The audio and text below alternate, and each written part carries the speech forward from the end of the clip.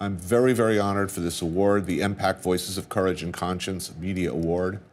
There was, however, very little courage, and one would hope an ordinary amount of conscience at work at producing our Israel-Palestine episode of Parts Unknown.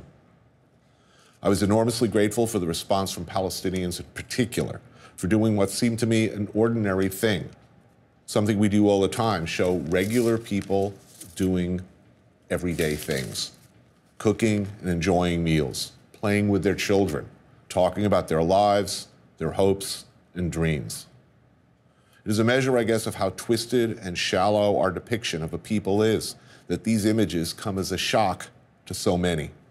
The world has visited many terrible things on the Palestinian people, none more shameful than robbing them of their basic humanity.